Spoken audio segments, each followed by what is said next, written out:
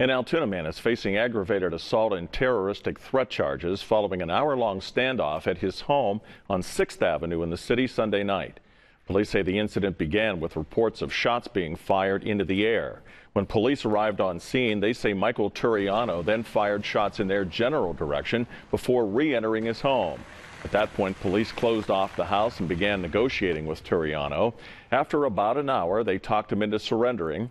Turiano was taken to Blair County Central Booking for arraignment Sunday night.